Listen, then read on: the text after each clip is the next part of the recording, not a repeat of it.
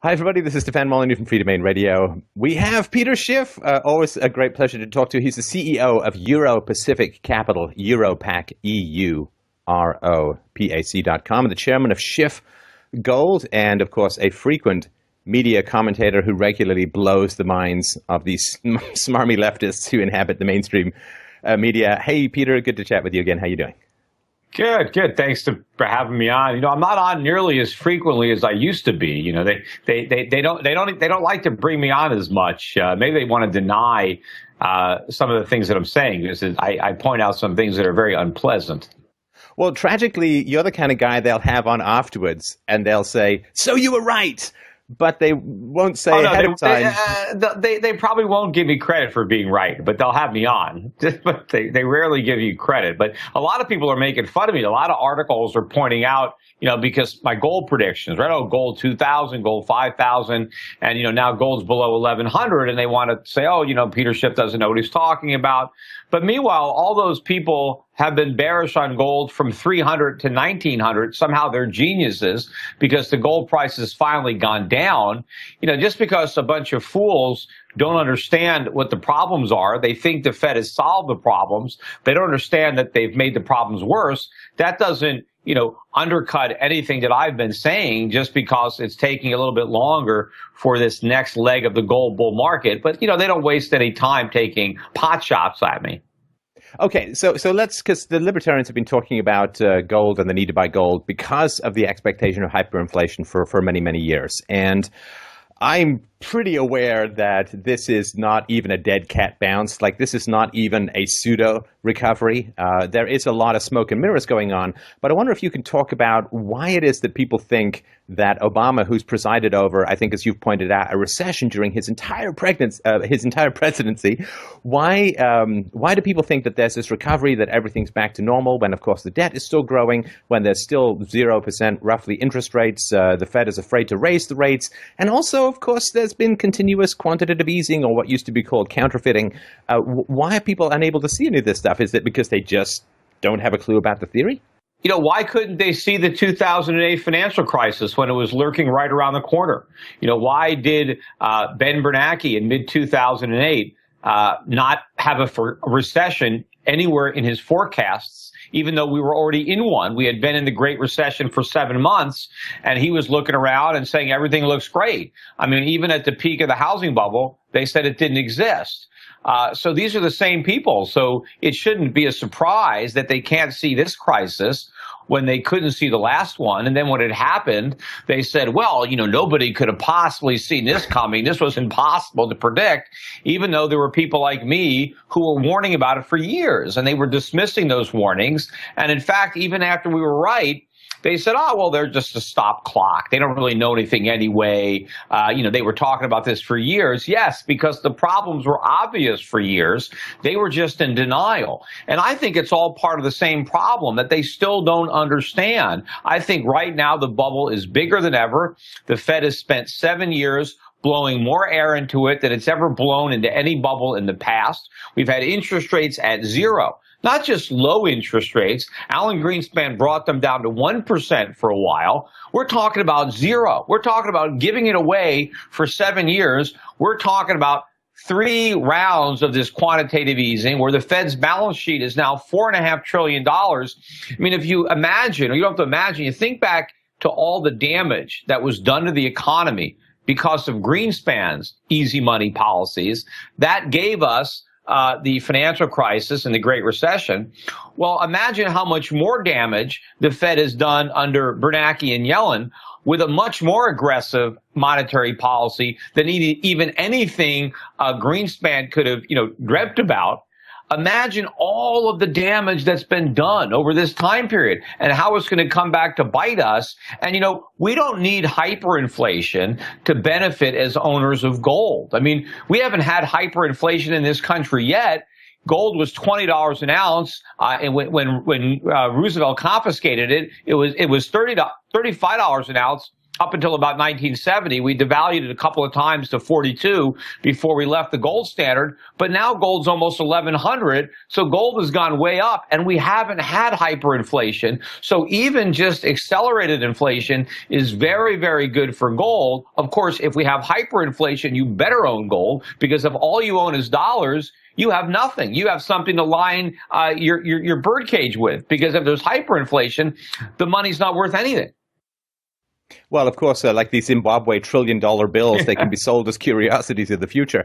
Now, the 0% interest rates, I mean, my audience, I think, is pretty good, but not as economically sophisticated as yours. And my understanding of 0% interest rates combined with inflation is that the Fed is basically paying people to take its money, and they still can't jumpstart any kind of sustainable economic growth. That is absolutely catastrophic. It's like paying people, it's like, I'll pay you $20 to eat at my restaurant, and no one comes to your restaurant. I mean, how bad does your restaurant have to be?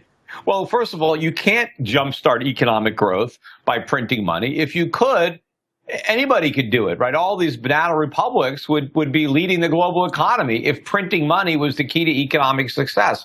The reality is what the Fed is doing is actually preventing a real recovery from taking place, because what they're doing is they're entrenching all the problems in the economy. They're misdirecting assets, resources, back to parts of the economy where it doesn't belong, and they're preventing those resources from flowing to where they do belong, where we would create real economic growth, increase production, good paying jobs. Instead, we're trying to, divert resources to sustaining a stock market bubble, a bond market bubble, a real estate bubble, a consumer spending bubble in automobiles.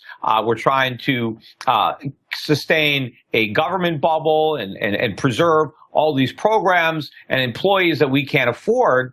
And in doing that, the government is denying or starving the real economy, the productive sector of the economy, from the resources it needs to grow, and preventing the restructuring of our economy that is so desperately needed. We cannot build a legitimate recovery on this phony foundation of bubbles. We need to get rid of this so we can have a solid foundation to build a lasting recovery. But none of that is happening because the Federal Reserve is standing in the way.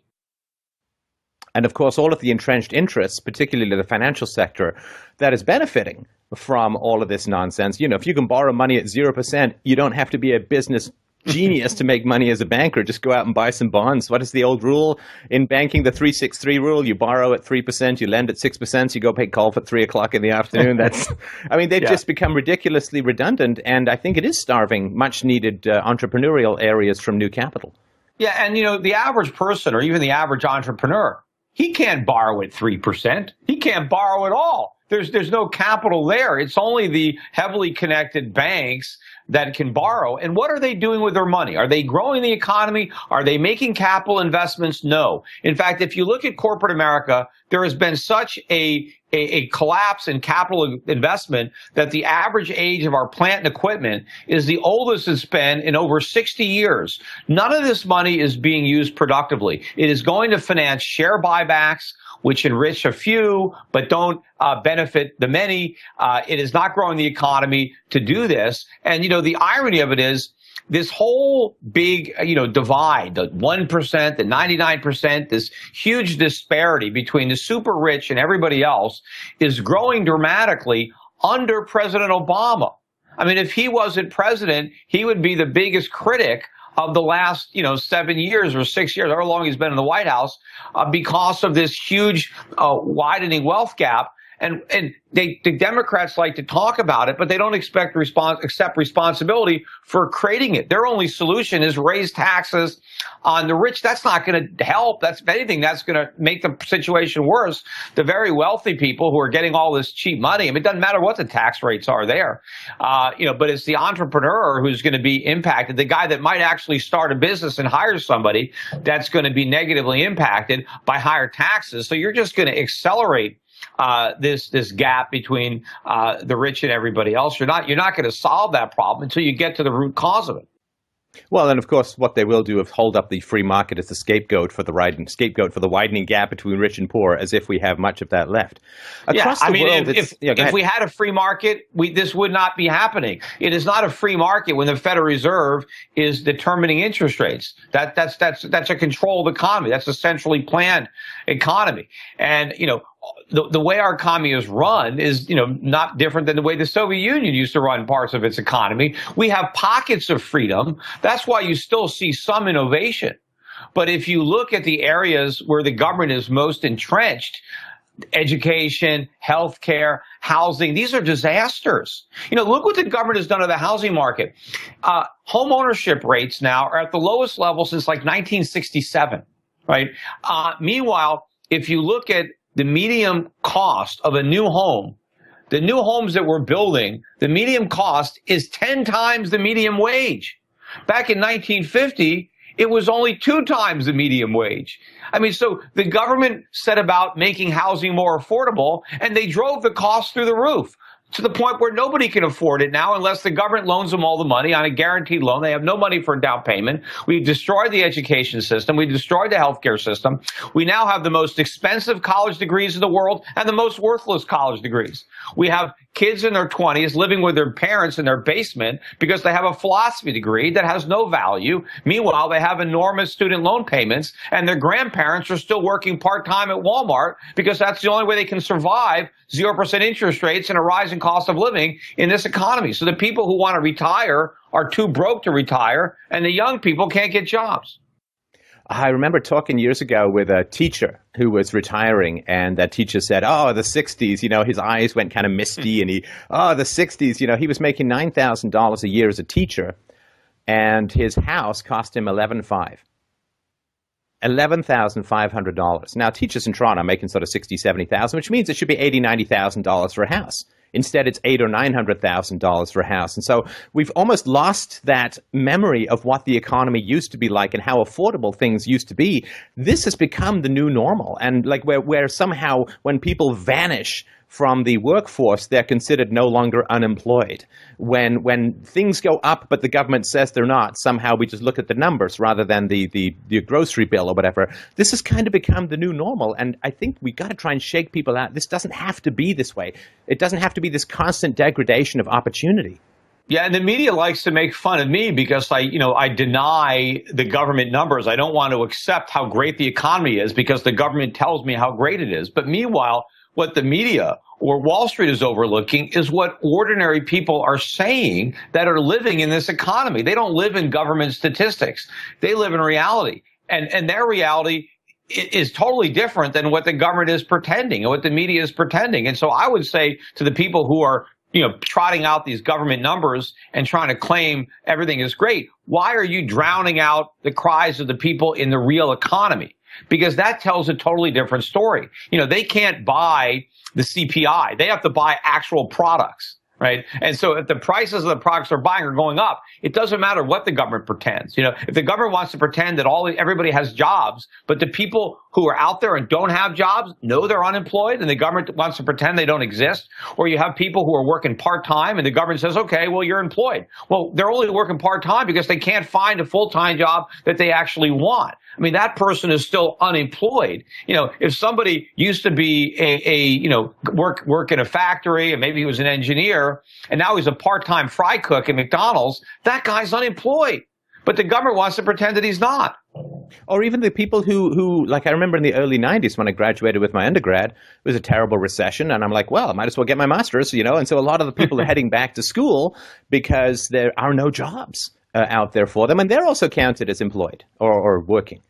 The problem is people with master's degrees are waiting tables and driving cabs right now. So if that's the case, why are you going to go to school to get a degree that there's no demand for anyway? I mean, people are wasting their time and taxpayer money, and it's going to be taxpayer money because nobody's going to pay back these loans. And the taxpayers are going to be on the hook, for the unpaid balances. Well, you see, but because my degree was in history with some aspects in philosophy, Peter, I could see down the tunnel of time. See, that's the thing, right? I could see podcasting in, 10 to 12 years, so I'll take a little bit of time in the business as well. But no, actually, I mean, I was just very lucky that way. And of course, a lot of these people are graduating without those skills.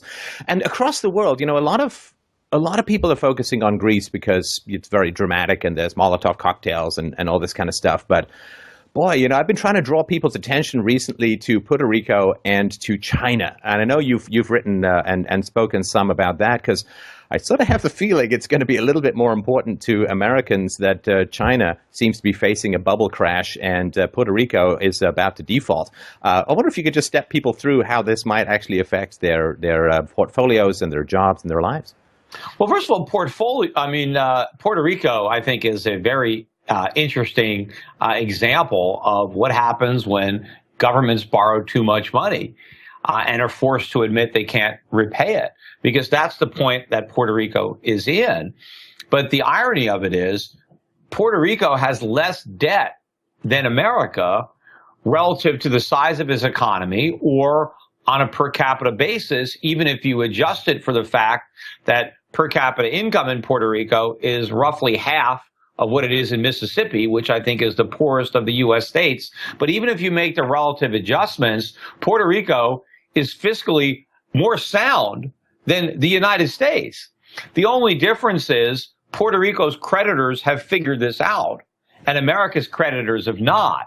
So Puerto Rican creditors are demanding much higher interest rates, and so Puerto Rico can't continue to play the game.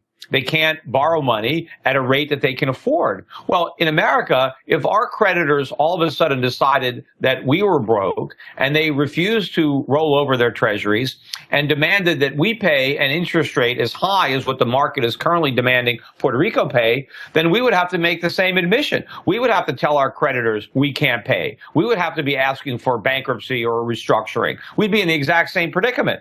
The difference is, though, of course, the government, U.S. government, can rely on the Federal Reserve and Janet Yellen to buy whatever bonds nobody wants. See, quantitative easing goes to treasuries. There's no quantitative easing program for Puerto Rican government bonds. If there were, then Puerto Rico wouldn't be having a problem right now. They can pretend everything was great, just like America is pretending everything is great.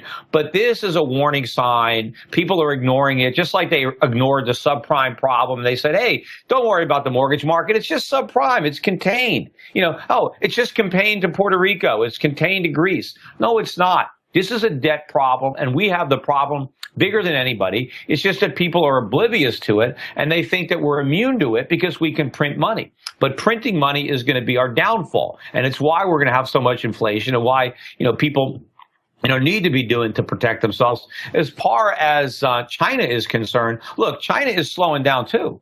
But the U.S. economy is slowing down even faster. Look at U.S. GDP in the second quarter. We just got that reported. It was 2.3%. That's about half of what it was in the second quarter of last year. So our economy is rapidly decelerating. The whole first half of 2015 is 1.45%, and the second half could be even lower than that. So yes, China is slowing down from 100 miles an hour to 70 miles an hour, and we're slowing down from 30 miles an hour to 15.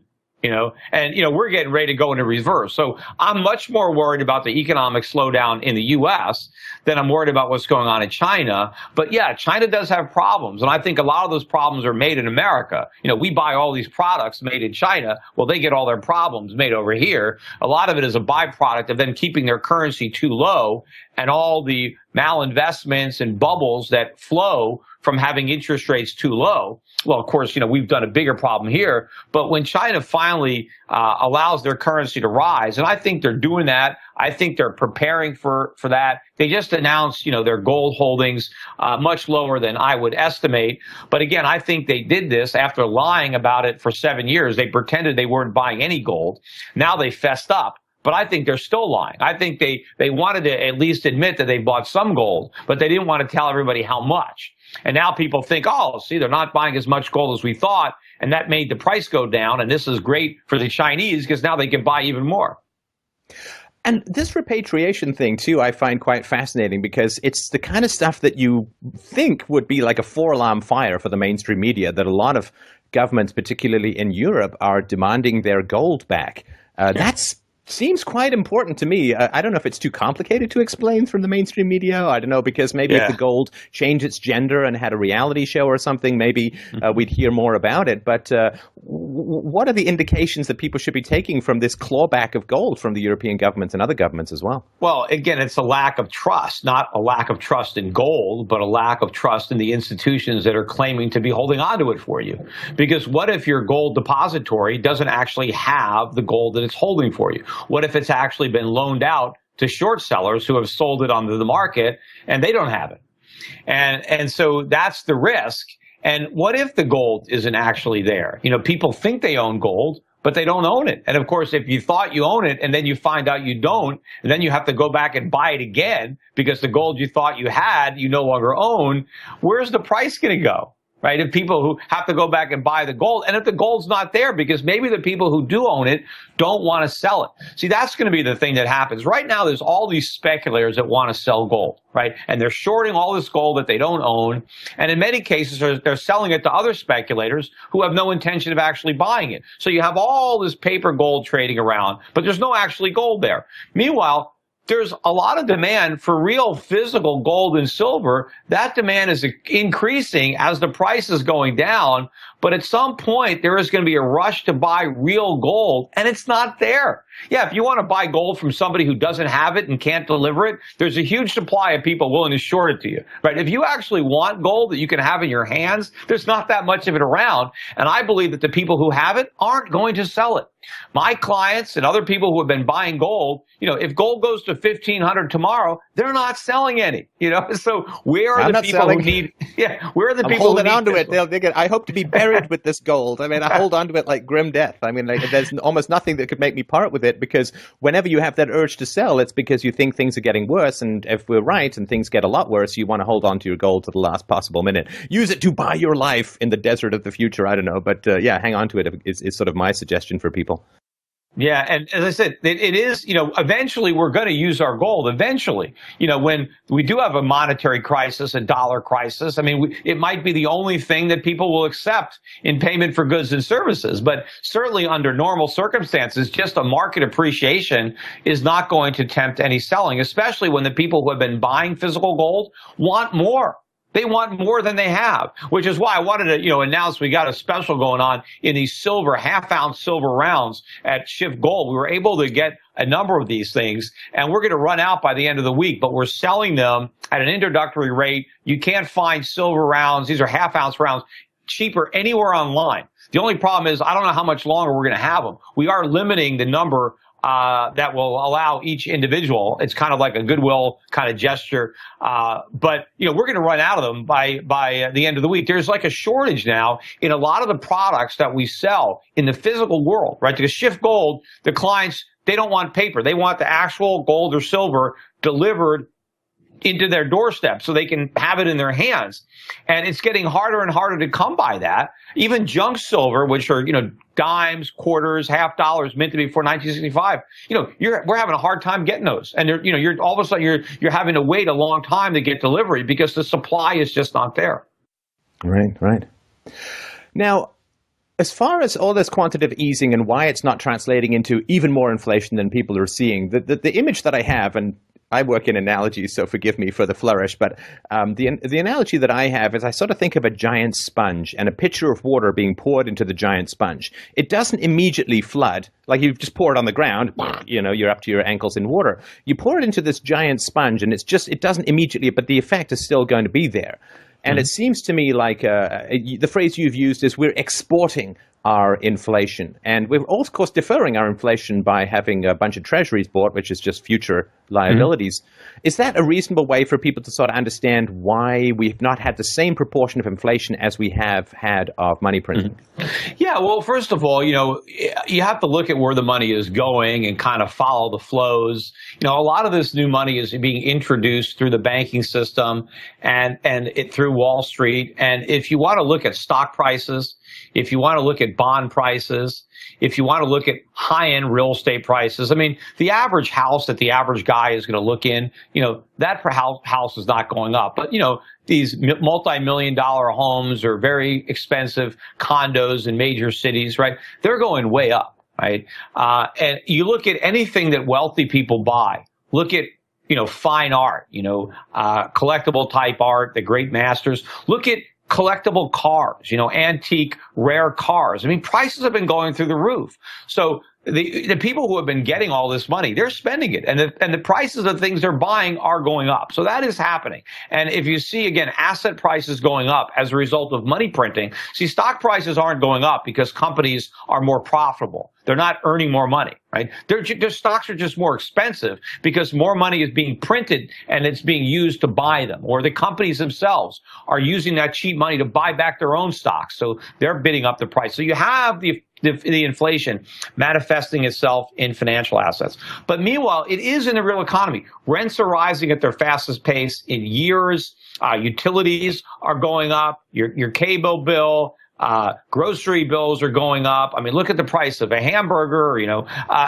Things are getting more expensive. The government doesn't want to acknowledge that. Look at healthcare costs, insurance premiums, whether it's health insurance or, your auto insurance going up, or, prices are rising. The government just doesn't accurately report that. But the fact that the dollar has been so strong over the last few years, that's brought down oil prices, other commodity prices. That's helping to keep inflation in check. But, inflation is being exported because the rest of the world isn't seeing those big price declines that Americans are seeing. Meanwhile, goods are still flowing in. Our trade deficit is still enormous. And so the dynamic there is we print money and we ship it abroad. And so now the world has our money, and then they produce products and they send them here. So we get their stuff and they get our paper. And so the more stuff pushes down the price, right? There's more supply of stuff, so it keeps the price down. And the rest of the world has less stuff because they send it to us, but they have more paper floating around. And so they end up with higher prices. We get lower prices, so we're able to export a lot of that inflation. But one of these days, when the world gets tired of holding on to all that paper and they actually want to spend it, right? Then all of a sudden it comes back, and what are they going to buy? Well, whatever they buy is going to get more expensive. And I'm not sure what they're going to buy because we're not producing the consumer goods that we buy from them. So one of these days that this inflation is going to come back, like a tsunami and wash up on our shores, and we're going to drown in it. But meanwhile, you got to protect yourself from it now. And all these governments, they're all telling us here, oh, we got nothing to worry about. There's no inflation. They're printing all this money, and somehow there's no inflation when that is the definition of inflation. And then they make fun of people like me for saying, oh, Peter Schiff was warning that there was inflation, and look, there's none. He was totally wrong. You've got nothing to worry about. In fact, the politicians are trying to tell us that not only don't we have inflation, that we don't have enough inflation, that inflation is so low that we should try to get more of it, that prices aren't rising fast enough, that we need prices to go up even faster, which would be, shock the average American who's already struggling, with a rising cost of living, to find out that our leaders are losing sleep, worrying how to make the cost of living go up even faster because they don't think things are expensive enough. Oh. Now, don't you wish or long for the good old days of the mid-2000s when there was only one crash in general to worry about, which was the housing crash, perhaps to some degree the financial crash? It seems like, and I'm trying not to be sort of paranoid about this stuff, Peter, but it seems like everywhere I look, I see a bubble. Like we just did, we did China, we did Puerto Rico, we did something on the student debt, $1 trillion liability in the student debt crisis, and so on. It's $1.4 trillion now. It's already 1.4. That's how fast it's growing. Yeah. Man. So it seems like, and here in Canada, I mean, it seems to me that we've got kind of a housing bubble. I mean, just look at the prices are mad. And of course, if the Chinese economy tanks, particularly out on the West Coast, it means the prices, the cash-driven prices for high-end homes is going to collapse because the Chinese are buying a lot of homes, getting their money out of China, probably because they know what's coming. If you sort of had to rank order where you think the bubbles are going to be hitting us from, where would your panic list be? Well, I think the biggest bubble is in the dollar itself. The dollar, I think, is, probably at the foundation of the bubbles. But ultimately, that's going to be the one I think that pops first. Because in order for the central bank to maintain the bubbles in the stock market, in the real estate market, right, they're going to have to sacrifice the dollar. because if they're ultimately they have to print dollars to buy up bonds to prevent interest rates from rising. They have to print more dollars to fund another round of quantitative easing. If the government's going to keep on spending and it doesn't want to raise taxes to pay for the spending because it really can't get blood from a stone at this point, where's the money going to come from in order to pay off all the government obligations, whether it's to people on Social Security, people on Medicare, people who are retired, collecting a government paycheck, bondholders, defaulted student loans, defaulted home mortgages. All that money is going to have to be created out of thin air by the Fed. And so ultimately the air is going to have to come out of the dollar bubble. And I think ultimately when the dollar really goes into free fall and the Federal Reserve is forced to do something about it, like Russia, they had to raise interest rates to 17%, I think, earlier this year to stop the ruble from collapsing. When we're backed into a wall, into a corner like that, and we have to do something, just like Paul Volcker had to jack interest rates up to 20% in 1980 to stop a dollar crisis from, snowballing. That's when all the other bubbles are going to prick, when the Fed is finally forced to raise rates, because then an economy that's built on cheap credit, when you yank that cheap credit away, when you pull it out from under like a rug, it's going to, it's going to fall over because all of a sudden rates are going to skyrocket and then that's it. Everything is going to implode. And it seems like they're out of arrows in their quiver. I mean, it seems like there's always been this, you can play with the interest rates with this, you can make it down like that. But it seems to me like they can't lower their interest rates below zero. You can't pay people to take. I mean, that's just too obvious. I don't see how they can print a whole lot more money. I don't see how the trade deficit, it seems like they're kind of out of these Keynesian stimulus options for whenever the next thing hits. I don't know that there's going to be a lot of smoke and mirrors. Well, the next thing is going to be an overdose on Keynesian stimulus, and it's going to kill us. But when the stock market bubble burst in 2001, whatever, Greenspan lowered interest rates to 1%. They kept them there for about a year and a half. And then the economy was recovering, so they slowly raised them back up. And by the time the financial crisis hit, rates were back over 5%, right? The Fed reloaded the gun and had all those bullets back in there. And then, of course, the minute the market collapsed, they used it like a machine gun, right? Because they got down to zero so quickly that the clip was empty. But this has been a recovery, supposedly. They tell us we've had this really great recovery, yet during the entirety of this 7-year recovery, they haven't even raised rates once. And if the next recession starts, let's say, next year, or maybe at the end of this year, and it starts and they're still at zero, what is their option? What is their policy prescription? Well, we know what it is, QE4, because that's all they've got, right? They're going to do another round of QE. But the message it should send is that we've now reached a point where we can never raise interest rates. Because if we couldn't raise interest rates during the recovery, obviously we can't raise them during the next recession. And since the next recession will be worse than the last recession, how are they going to ever be able to raise rates again? See, the thing that's keeping the dollar up is the anticipation of higher rates, the belief that this monetary policy was temporary, that we're going to normalize rates, that the Fed is going to shrink its balance sheet. Well, from the very beginning, I said this is impossible. We are in a monetary roach motel. You cannot check out from 0% rates without collapsing the bubble that 0% rates inflated. In fact, this economy is so addicted to cheap money, you can't even take away the QE. That's why I know they're going to do QE4. It's the same reason they did QE3. They stopped QE2. Everybody thought they were done. I knew that wasn't the case. I knew that they would do QE3 eventually because I knew QE2 didn't work. And not only didn't it work, it made the problems they were trying to solve worse, which is why they did QE3. And now the problems are even worse after QE3 than before they started it, which means the solution is QE4. And that probably will be the last round. Now, let's switch gears for a sec, because you had a good run. I mean, okay, you're a very successful businessman, and you took a good run at politics. I'm just wondering if there's someone else in the media we can think of who might be along those lines. I don't know if you've been following the Donald, but what are your thoughts on his candidacy? I have been quite surprised at the degree of traction he's got. You always forget about the silent majority. When all you read is the media, you think everyone's lefty. And then someone like Donald Trump comes along, and you remember that there's this whale under the water that sometimes surfaces in American politics, and he seems to be really tapping into that. What are your thoughts on his candidacy? Yeah, it doesn't surprise me that he is as popular as he is. And again, it just shows you that things are a lot worse than people think. Because he's really like the none of the above. I mean, he's like voting because, for none of the candidates, right? And none of the above would probably do pretty well. I always thought if I was going to run for office, that should be my name, none of the above. And, maybe I could win. But, it's basically people are fed up. They know the economy is getting worse. And they don't think that the Democrats or the Republicans are going to do anything about it, because they're both to blame for the mess that we're in. And a guy like Donald Trump, articulates a lot of our problems. I mean, a lot of the things that Donald Trump says are true. They're not all true, but some of them are true.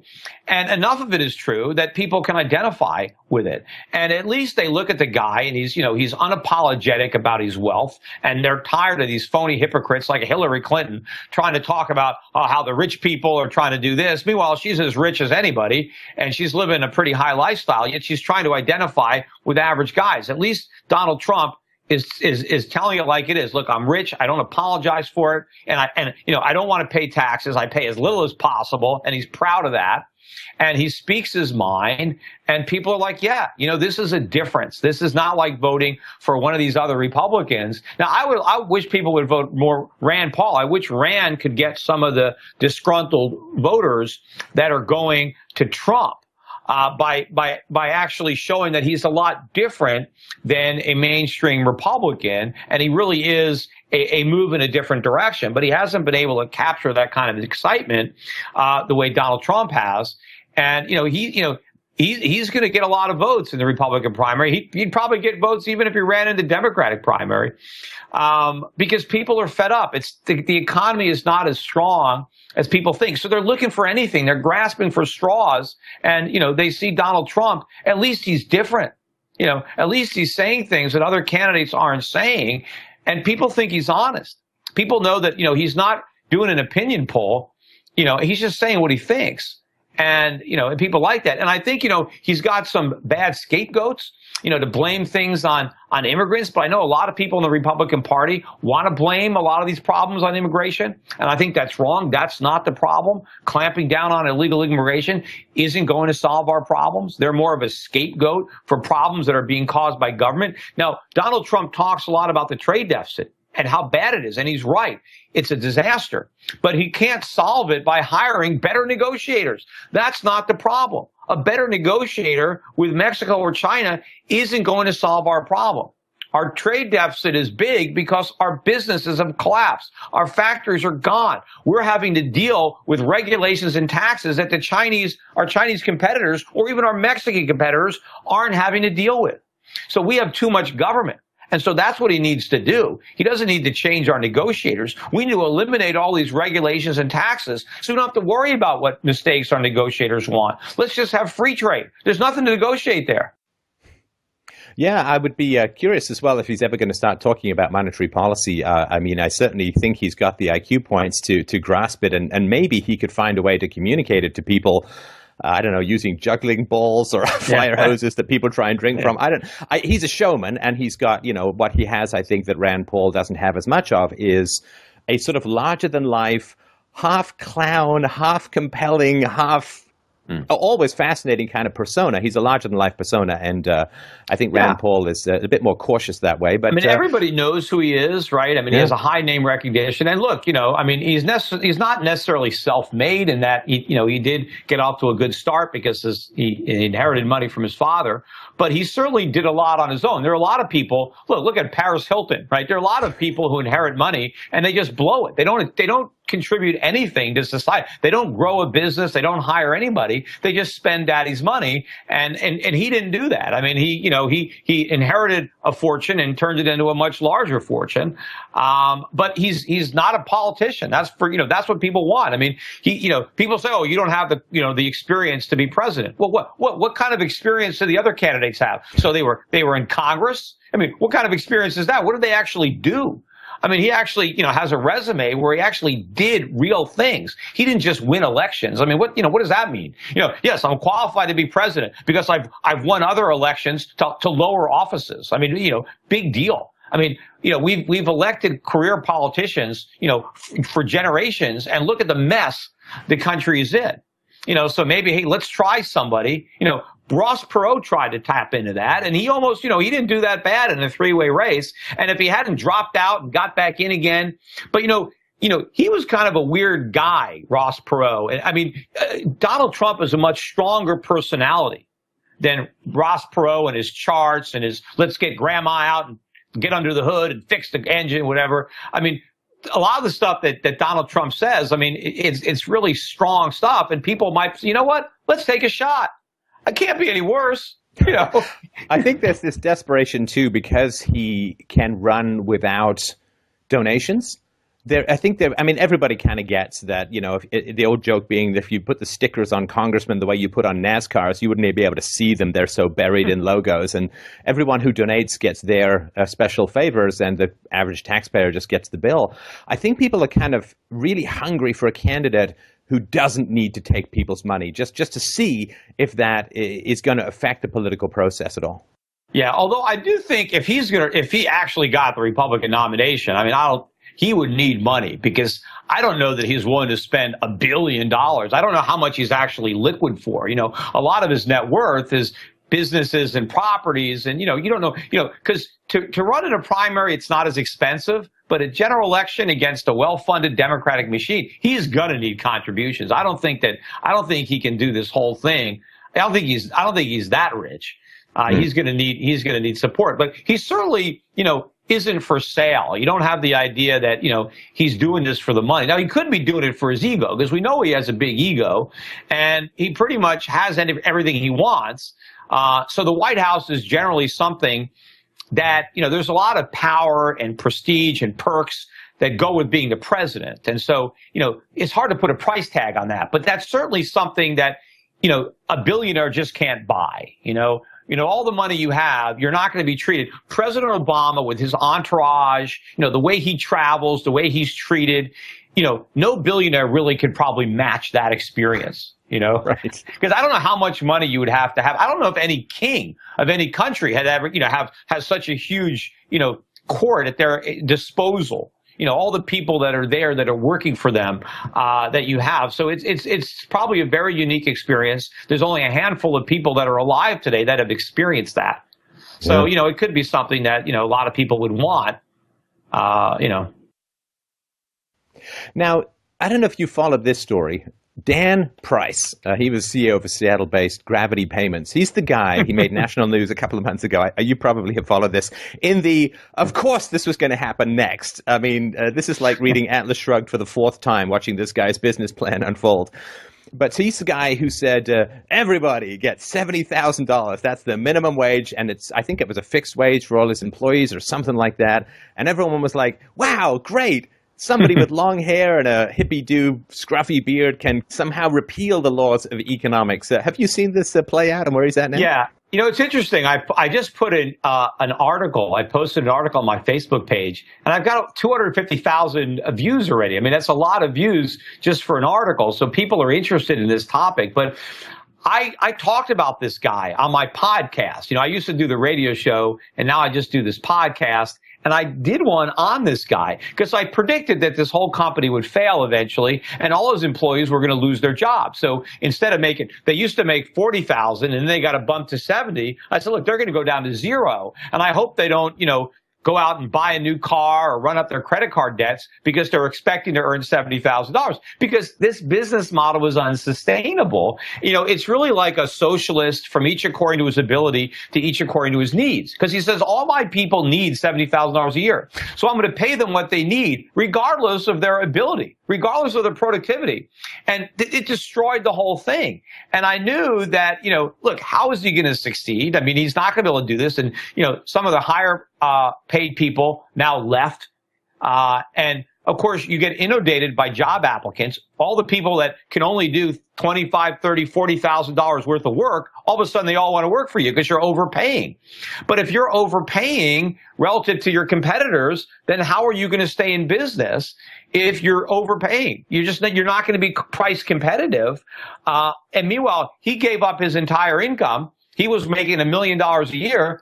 Now he's not even making nothing. He had to rent out his house because he can't even afford to live there. I mean, where is the return for him? He's the entrepreneur. He took all the risk. I mean, you can't work for nothing. Meanwhile, his brother, who was his partner, I guess sued him because he gave away all his brother's money. I mean, his brother invested in this business, not so he can give out all the money to the employees. They didn't invest in the business. He just decided to splurge because he had some idea of some, utopian, world where everybody earns $70,000 an hour.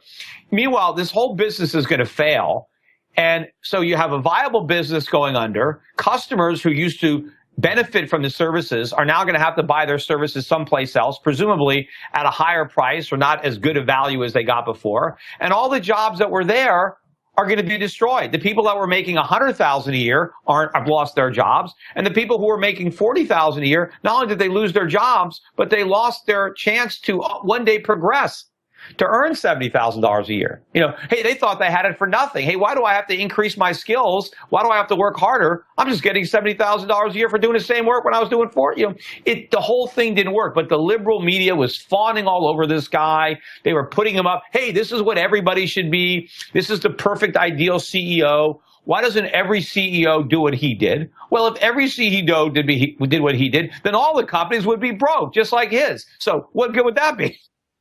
Well, it's so sad because it makes people feel so passive if they feel that their salary has kind of nothing to do with them and it's the whim of whoever got power. It's just, well, if this guy likes me, he'll just give me more money. But I keep telling my listeners as an entrepreneur myself, if you want to make more money, provide more value. You have to up your skills. I mean, I can go onto a movie set and demand $20 million to star in the movie, but nobody's going to pay me because I ain't Brad Pitt.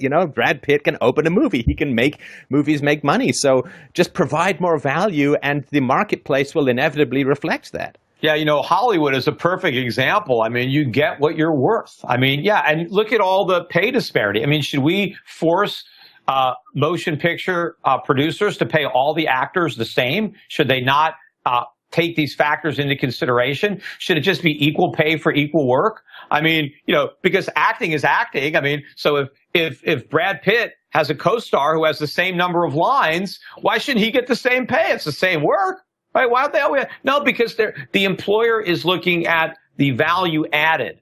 How much am I going to earn if I hire this guy? And if I have Brad Pitt starring in my movie, I'm going to have a lot more than if I have Stefan Molyneux. And so even if Stefan is just as good an actor maybe and can read the lines just as well, I can't have a $50 million action movie starring Stefan. Because I'm going to lose a bunch of money. I got to put Tom Cruise, I got to put Brad Pitt in there, even if I got to pay him $25 million. That's what I got to do. Plus sometimes I wake up with a bit of a kink in my neck.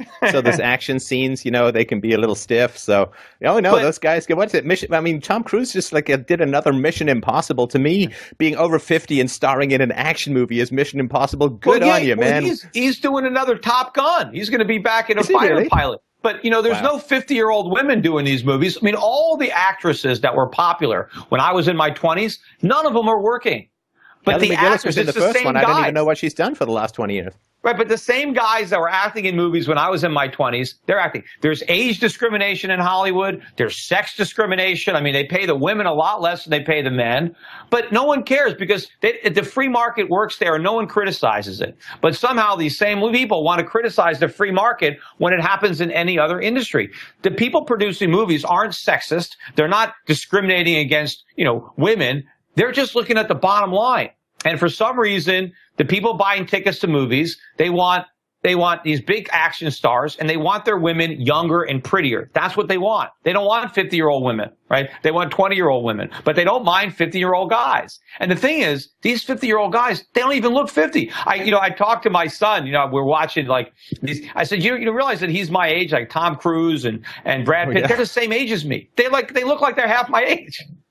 But I can only assume that they sleep in vats of formaldehyde or something like that. Or, I have to occasionally get some work done that doesn't involve doing sit-ups, hanging like a bat from a monkey bar or something. So, they must work really hard to stay looking that good. So more power to them. I mean, they should get paid that. Yeah, but I guess maybe it just doesn't work as well for women. But the bottom line is that it's a free market. And yeah, if you can't just demand, the minimum wage, people think, oh, I want $15 minimum wage, as if your boss is going to be required to pay you $15 an hour, even though your productivity is 9. And no, the minimum wage doesn't force your boss to pay you anything. All it does is force him to choose between paying you $15 or firing you. And unfortunately for a lot of people, he's going to choose the latter. That's what's going to happen. Now, for the people who don't get fired, okay, maybe you're going to benefit, but it's going to be at the expense of everybody else who is. And meanwhile, your business, the business that's employing you, is going to be less efficient, even if it has to, use machines to do the work of the labor that it fired, because if that was more efficient, it would have done that anyway. It just waited till the government forced them to do it. So people are going to pay higher prices. So all you're going to get from a higher minimum wage is fewer job opportunities and higher prices and a lower standard of living in general for society. Oh, man, if there was one myth, I mean, it changes every day. But today, Peter, the one myth that I would really like for people to disabuse themselves of is this myth or this fantasy that people in power are just sitting on piles of gold. Like they just have masses and masses of gold. Like, because people say, well, the government can pay for this. And it's like, well, first of all, the government has no money at all. They just flow through for taxes, debt, and counterfeiting. But your boss is not sitting on massive piles of gold, and if he pays you more, he just takes a little bit out of his basement full of like smog-like treasure, right? The customers are paying your salary, and so the boss is just organizing the customers to pay your salary. That's basically all he's doing.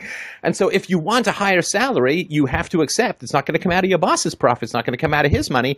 It's going to come out of the customers. And so how is your job going to do if you have to double the price of whatever it is you're paying for? And even if your job does survive, as you point out, you're going to end up paying a lot more. So you can get $15 more. It's the purchasing power that counts, not the number. And if inflation is going up because of higher minimum wages, you don't end up with more to buy.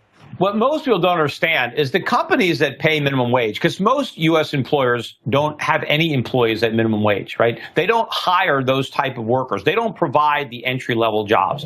If you look at the average businessman who is employing, young people, teenagers, young adults in entry-level jobs, they themselves are not making that much money. I mean, you own a restaurant, right? How much do you think a restaurant owner is making? $75,000, $100,000 a year? These guys aren't rich, right? And they might employ 20 or 30 people. You force this restaurateur to give all those people a raise $50 an hour. He has no profit. It's gone. All of his profits is gone. So now he's got to figure out how to stay in business. Either he has to jack up his prices and hope that he doesn't lose too much business, or he's got to figure out how to not pay as many people, not have as many people. Can I automate? Can I have self-serve? Can I have machines?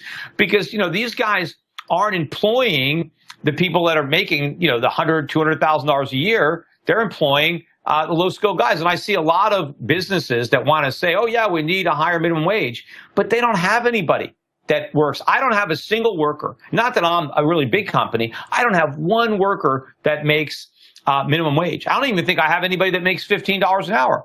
Why? Because I can't find anybody to do the work that I need who will do it that cheaply. Believe me, if I could, I would hire that person. That's what capitalism is about. It's about, you're trying to get the best deal you can. I mean, everybody does that. If you wanted to hire a plumber to fix your sink, you would call 2 or 3 plumbers and you take the lowest price. I mean, you're going to hire the guy who's going to do the work for the least amount of money. That's what everybody wants to do. But I mean, if the guy's not competent, you can't hire him, right? I have to find people competent enough to do what I want. And those people demand more than the minimum wage. But there are people, if you're just looking for somebody to take an order, behind a window, anybody can do that. You can take a kid out of high school, a 16-year-old, talk to him for 15 minutes and they'll be able to do it. So obviously you don't have to pay a lot of money to hire somebody like that. But, those are very important jobs in a person's life because that's what gets them on the path. That's where they learn responsibility. They learn about business. They learn about customer service. They learn all sorts of things that are valuable. In fact, most young people, they should pay to have those jobs. The fact that they're even getting paid is the icing on the cake because what they're getting is experience that has much more value than their minimum wage paychecks. And also, I mean, from my experience starting off, you have the worst bosses in your early jobs because all the competent bosses aren't managing minimum wage people. Like competent bosses, really great bosses, they're managing professionals, they're managing multinationals, so it's all the really cheese-eating, neck-beard, mouth-breathing dunder bosses who are down there at the lower levels. And if you can deal with them, every boss, I say this to my listeners sometimes who are complaining about bosses when they're starting out, every boss you have after your first boss will be a dream come true. It gets way easier. And if you can run that gauntlet at the beginning, you can nowhere you can't go in life. And I can tell you this too. I know that a lot of people that do start off working, let's say in a fast food franchise, that start at the bottom, a lot of these guys go on to owning their own franchises because they learn the business from the ground up. They stay with it, they get promoted, they do become the manager of the restaurant, and eventually, they break out on their own and they pick up their own franchise. This is what happens. I mean, a lot of these guys don't have college degrees. They don't even have high school degrees, but they are running businesses. But the only reason they have the skills to run those businesses is because they've worked in those businesses their whole lives. They've learned the business from the ground up. And a lot of times you can't learn those skills in school. You have to be in the business world to learn how to run one of those restaurants, to learn all the nuances of business. But you take away those entry-level jobs and you take away those future entrepreneurs. Yeah, I mean, to me, there's only two major ways to increase salaries as a whole. And of course, we used to see this up until the 90s when this all began to crater. Number one, of course, people have to have more schools. I think that one of the reasons why governments want to pump up minimum wage is they basically want to hide how unbelievably unskilled people are when they come out of 12 years of government education. I mean, they're worthless in the marketplace as a whole. So they don't want, if the wages fell to what governments were producing and the value they had, I doubt people could, get bus fare to their jobs. So they want to cover that up. And the second thing, of course, to raise wages, as you pointed out, I mean, just increase competition for workers, get more businesses started, lower barriers to entry. Like a third of Americans need government permission to do their job. That's insane. Maybe you're working in a nuclear factory, but hairdressing, really? Come on. I mean, you're not going to cut someone's ear off if you don't have a license. So lower barriers to entry. Yeah. Yeah. If you want to sell your labor to somebody, you want as many people bidding for it as possible. So the government has to pursue business-friendly policies, make it as easy as possible for people to hire people, to start businesses. But we're doing the opposite.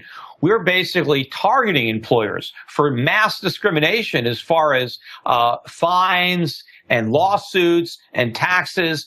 We create all sorts of reasons for people not to want to hire people. We're making it very risky to hire. So, it's no wonder that these jobs aren't here. But, one of the funniest things I remember hearing about college and minimum wage is I remember an argument that said that we need to raise the minimum wage because if we don't raise the minimum wage, how do we expect our college grads to repay their loans? Right? We're sending kids to college to graduate and work at a minimum wage job. Because I would joke when I was a kid, what they always used to say was, you better go to college because if you don't go to college, you're going to end up, as a fry cook at McDonald's, right? Now, it's a totally different refrain. Now we're saying, hey, if you want to land a plum job at McDonald's, you better borrow a lot of money and go to college. Because you need a college degree now to get those jobs. I mean, this is ridiculous, and people can't even, put two and two together to see the absurdity of this situation. Now, I wonder if we could end up with, I've been curious about if you could, crawl into the ear of whoever's going to end up being the president next, right? I mean, and you could give them sort of a top 2 or 3 things that you'd really like to see happen in the economy. I mean, you're a dad, I'm a dad. Of course, we really care what kind of world our kids can grow up in. And if there's a couple of things, because, prioritization is pretty key when you're a manager, what are the couple of things that you'd really wake up singing and dancing out of bed if these things were achieved by whoever's the next commander-in-chief? Well, look, I mean, there's a lot that needs to be done, but it's all basically the same, part of the same prescription, and that is to reduce government at all possible levels as much as possible through, getting rid of or dismantling agencies, departments, programs, slashing government spending, getting government people off the government payroll. I mean, we need to make the government as small as possible, recognizing that the government is a gigantic burden on the economy, and the economy cannot grow when it's weighed down by that burden. And we have to recognize that a lot of promises have been made that can never be kept, and we need to level with that. Rather than pretending that we can keep them and printing the money, we have to admit that we're broke, kind of like Puerto Rico did, and we need to allow the country to solve the problems that the government created. You know, we certainly need an independent Federal Reserve. We got to stop the 0% interest rates. We got to let interest rates go up. We need more savings so we can have real capital investment. But we're going to have to live through a real gut-wrenching downturn at this point, because we're going to have to allow a restructuring, as painful as that restructuring is going to be. Just like anybody that's a drug addict, you know, my recommendation is not, you know, do even more drugs. It's you got to stop drugs, check yourself into a rehab, you know, go cold turkey. You need rehabilitation. You need to get your life back on track. Well, it's the same advice for the economy. We have to come off this monetary high. You know, we have to stop all this speculating and consumption and borrowing, and we have to go back to what our grandparents or great-grandparents did, what the founders of this country established for us, a free market of, you know, sound money, limited government, the rugged individual, you know, savings, production. We can't, you know, be looking to create special privileges for people and try to protect everybody from discrimination, or, you know, everybody doesn't have a right to be treated, you know, equally or fairly. I mean, you got to make it on your own in this world. You got to go out and stake your own claim. And it doesn't matter who's discriminating against you. You just got to overcome it. You know, you can't expect to be handed something on a silver platter and look for some government to make things fair for you or level some kind of playing field. You play on the field that's there, and you do your best. And if you're born, if you're not as smart as the next guy, you know, you're not as ambitious, or, you know, you have to figure out how to overcome. You got to play the hand that you're dealt, right? That's how Roosevelt said, look, I'm going to give everybody a new deal. There is no new deal. You play the cards that you're dealt, and you play them as best you can. And that's the way you're going to have, you know, the most prosperity. You know, my grandparents came here, right? All four of my grandparents came to America from Europe. If they wanted big government, they could have stayed in Europe. But they came here. We had no welfare. We had no Social Security. We had no minimum wage. We had no Medicare. We had no income tax either. We didn't have anything. And there was no anti-discrimination laws. Your boss can fire you for whatever reason you wanted. He didn't like the way you looked. He didn't like what sex you were. He didn't like how old. It was whatever reason he wanted to fire you. You know, was it. You couldn't do anything. You couldn't sue him. All you could do is get another job. But you know what? They came here by the millions. You know, and then when they got here, it was so great, they got the rest of their relatives to come over too. Because what we had was freedom, right? And when we have freedom, we have prosperity. We don't have that anymore. The government has taken away our freedom. We've sold our soul to the government devil because he's promised us protection. Oh, yeah, we're not going to let your boss discriminate against you. We're not going to let him fire you. And, you know, so we've done all these things. And so now there's no more jobs. There's no more bosses. You know, there's no more opportunity because the freedom is gone. Yeah. And we got a terrible bad price for it, too, because we didn't even get stuff. We got a few trinkets and a massive debt. Now, for my listeners who are interested in the services, you mentioned earlier that you've got some silver for sale. I know you work with gold as well. What are the services, if my listeners want to poke more into what you can provide for them, what would you suggest that you can provide for them? Well, first of all, sure. At my metals company, Schiff Gold, you know, I've got the logo up there over my shoulder. You know, we sell physical gold and silver delivered to your house. You can, you know, have it in your possession. You know, there are a lot of firms that sell gold and silver. The problem is a lot of them have huge markups. These are the guys that advertise on cable television all the time. Avoid those companies because, you know, the price that you have to pay is outrageous relative to what you're actually buying. We have very, very good prices. We have very, very low markups over the actual value of the gold and silver that you're buying. So that's at Schiff Gold. If you got a more substantial portfolio, you know, I don't recommend that people only own gold, I mean, owning gold to the exclusion of everything else. I think you want to have an investment portfolio.